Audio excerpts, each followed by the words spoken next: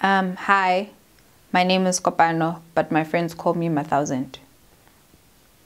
Why do they call me 1000? Because I always have the money, 1000.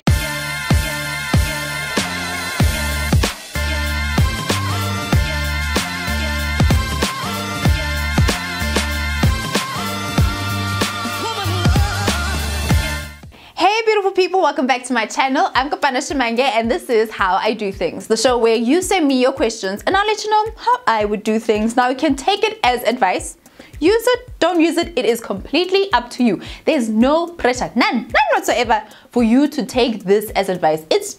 I'm just telling you what I would do if I was in your situation.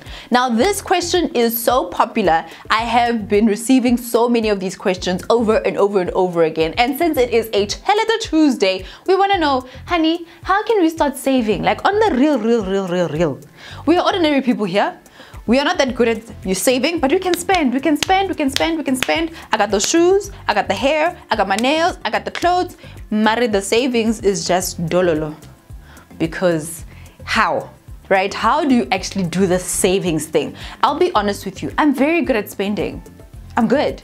But the saving, on the other hand, had to take a little bit of work. And that is the way for a lot of people. We're just like, how does the saving thing actually work? How do people actually stack and not spend it? What do they do? How do they start? So in this video, I'm just gonna give you 3 simple strategies that you can do to start saving your money, actually to see money growing in a bank account, to see money growing somewhere in your savings, to just know that, I also have the thousands. I got the 1000. You know what I mean? So if you want to send me any of your questions, head over to my Instagram and look for @Kopano Shimange and look for this picture in my Insta story highlights. Click on the little pink box or reply and let me know which question or scenario you'd like me to tackle in our next video. But until then, let's get into today's situation. It's a Chelete Tuesday and we want to know, honey, how do we stack that Chelete? Alright, so before we even get started with the 3 strategies that you need to use, you need to get your lay of the land in terms of what types of accounts you can get to start saving your money. These aren't necessarily investments where you're like investing in shares or unit trusts or anything like that. This is just savings. Money that you have put away that is earning low interest, that is at very low risk, and it's just there, just stacked up for you if you need it for an emergency, if you need it just to save, or if you want to just put money, accumulate some money on the side for you to invest into something a little later. This is just money that you can access easily, but not too easily. So I want you to make sure that you put your savings into an account that you need to notify someone of before you get a hold of it. It can be anything from a 3-day notice to a 7-day notice or a 30-day notice. And the reason why you want to do this is because you want to put a barrier between you and that money. For people who are bad at saving, this will save your savings. Why? Because you'll be there. These shoes. Oh, yes. I need these shoes. I need to want these shoes. I need to want these shoes. And then next thing, your savings is gone. When people know that there's money that they can just easily access in that split second, then it becomes so easy for them to spend it. I know with myself as well, if I have money in a savings, I'm just like, it's money I can spend, Moss. And it's not money you can spend, it's money that you want to put away, money that you want to see growing, money that you want to add into. So when you put that small barrier between you and that money, it means that you'll have to think about that thing that you want to spend it on for 3 days or 7 days or 30 days. So putting that barrier between you and that piece of savings saves that savings. Be real with yourself. If you knew that you had that money that you could just in a split second just use it quickly, you would use it, wouldn't you? Yes, you would. So have a barrier between you and that money. You can have a level of money that you can have and say, okay, just a couple of thousands that I'll just have that is easily accessible just in case I need it immediately. But in terms of the money I'm trying to save and build up, let me build a little bit of a barrier between me and that money because I'm dangerous. Me, shoes, dangerous. It's dangerous. So option number 1 is a very, very simple one. It is the simplest of them all. If you are ill-disciplined with the savings thing, then get yourself a form that you can get on your online banking, fill it out, and this debit order form will be a debit order into your savings. Okay, if you need to make a commitment to saving, then set up a debit order or set up some sort of small investment that will withdraw a fixed amount of money from your bank account. So for example, I love my Ellen Gray. So Ellen Gray basically takes about 500 Rand to invest into unit trusts, and that is a great way for you to actually put your money away very, very easily. It's a very easy thing to sign up to. Like I said, you don't need a lot of money to invest in unit trusts. It's just a small, simple 500 Rand a month thing that you do. They set it up, and if you want to put in extra, you can. It's very easy to set up, and it's a commitment that you have to make. So the first option is to commit to something that will take a debit order from you every single month. If you want to set it up yourself, having set up a savings where you have a 7-day notice or a 30-day notice, set up a fund where you can put that money away, have your form online, fill it out, and just say take 500 Rand from my bank account every month on the 1st of every month, and then you can just step away and be like, there you are, I've got the savings, I've got nothing to do with it. If I want to get a hold of it, I have to notify them to get it.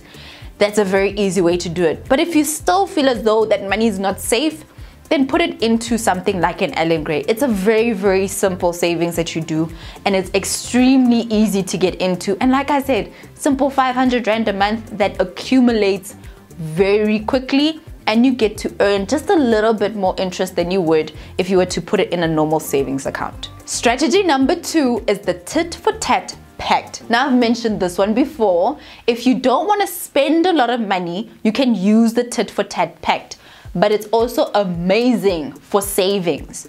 Now, if you're the type of person who's just like, the debit order is not going to work for me. I don't want something that's just going to my money at the beginning of the month. No, I can't do the debit order thing. Give me another option.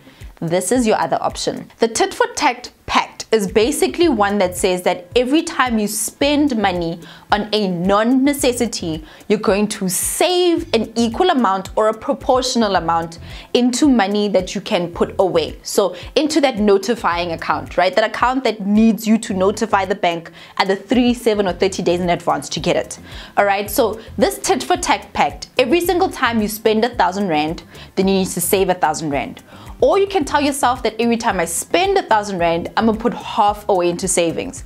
But you must promise that every time you spend, you're gonna save. Now the trick to this is to actually decide what are necessities and what are non-necessities. Now you can't punish yourself for buying groceries. You need to buy groceries and petrol.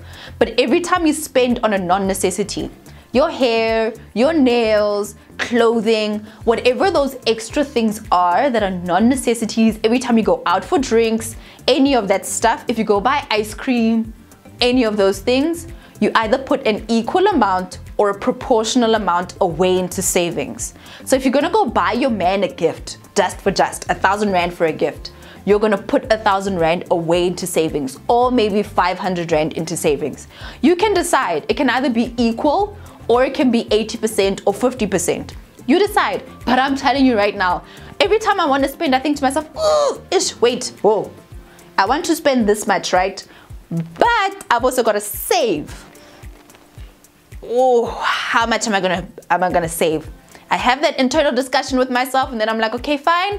I'll spend 1,000 and I'll save 1,000. Do I have 2,000 Rand to get out of my bank account right now? Yes, okay, cool. 1,000 there, 1,000 there. It also means that you're going to be spending less, but you are going to be saving more. If you have this rule, it gives you more discipline to want to save. So that every time you spend, every time you buy a new pair of shoes, you're saving that amount of money as well. This thing works. I love it.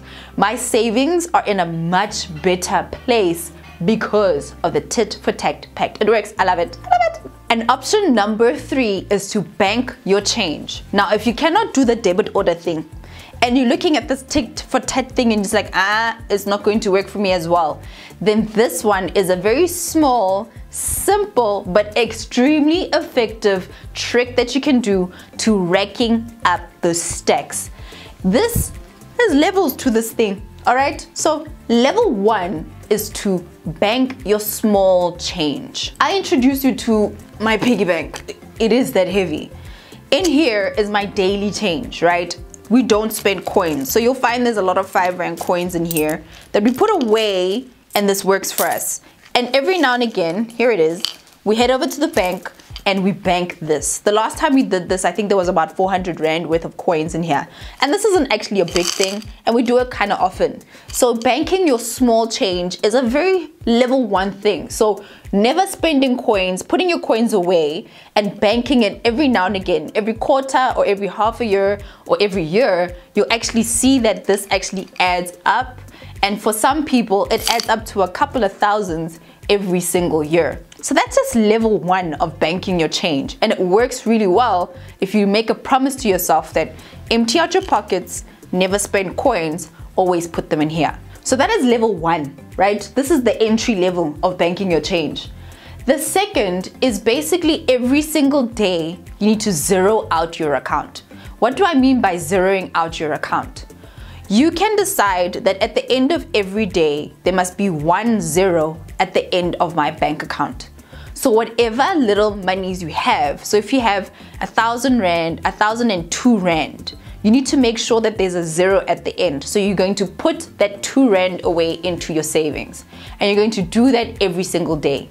Now, if you're going to take this option, you want to have a savings pocket, something that is a separate account, that is a savings account, that is not a transactional account. So you take money from your transactional account into the savings pocket, and there's no charges on that, right? So even if it's a really small amount of money, just swapping the money from your transactional account down to your savings pocket won't get charged, but you can bank that money away. Now imagine that every single time you go to sleep, you're putting in 2 Rand, 5 Rand, 8 Rand, anything underneath 10 Rand, saving it every single day. That is level 2 of banking your change. Now level 3 of banking your change is to make sure that there's always 2 zeros at the end of your bank account every week. So every Sunday you can go onto your bank account, onto your app, and see how can I get down to my nearest 100. So if I've got 1,111 Rand, I'm gonna put 11 Rand away so that it's 1,100 Rand. So you want to make sure that there's 2 zeros at the end of your number. And you do this on a weekly basis. So you're banking anything that's under 100 Rand to just round off your bank account number. So every week you'll be putting away 80 Rand, 50 Rand, 26 Rand, somewhere around there. And that actually adds up quite a bit. So if you're saving around 50 Rand every single week, by the end of the month, you are saving about 250 Rand a month. And it could be more. So it's just about at the end of every week, zero out your account to the nearest 100 Rand. And every time you do that, you just flip it from your transactional account to your savings pocket. Remember, there's no charges for that, but it accumulates really quickly. So that's level 1, is just to bank your change, the small little coins that you have. Level 2 is to zero out your account to the nearest 10 Rand. Level 3 is to zero out your account to your nearest 100 Rand. Or you could zero out your account to the nearest 1,000 every single month. So if you get to the end of the month and you have 1,600 Rand, you want to round off to the lowest 1,000. So if there's 600 Rand, you're gonna bank the 600 Rand, right? So you want to try and get it to the nearest 1,000 Rand. So you want to have 3 zeros in your account. So this is a monthly thing. So if you have 1,250 Rand in your account at the end of the month, you're gonna bank the 250 Rand. If you have 1,850 Rand at the end of the month, you're gonna bank the 850. Whatever brings you down to the nearest zero, you're going to take that difference and bank it into your savings pocket. The reason why you want to use a savings pocket is because those transactional fees won't be there with those small amounts. You don't want those transactional fees to just be sucking out your money. You know, transactional fees, it's a video, another video, it's fine. Those transactional fees will chow away at your money if you're putting in a little 2 Rand or a little 5 Rand every day, every week, or every month. So you want to have a savings pocket that you put that away into. Now, if you are going to have a savings pocket, make sure that you make a commitment that every month or every 2 months, you're going to take whatever's in your savings pocket and put that away into something that is a notifying account, something that has a barrier. Remember what I told you about that notice account? You want to put that money that is in your savings pocket, you want to put it away. Because whatever's in your savings pocket, you can use that money anytime you want to. You can take it from savings into your transactional account, and then we are back to square one. No more savings. But I like the zeroing out thing, because it means that at the end of every day, if you want to, or every week if you want, or every month, you can decide, am I going to go down to the nearest 100? Am I going to go down to the nearest 1,000?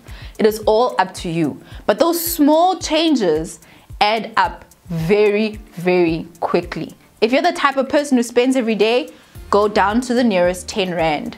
If you're the type of person who spends every week, at the end of the week on Sundays, you can then say, okay, fine, let me get my money rounding it off to the nearest 100. Or you can near it off to the nearest 1,000.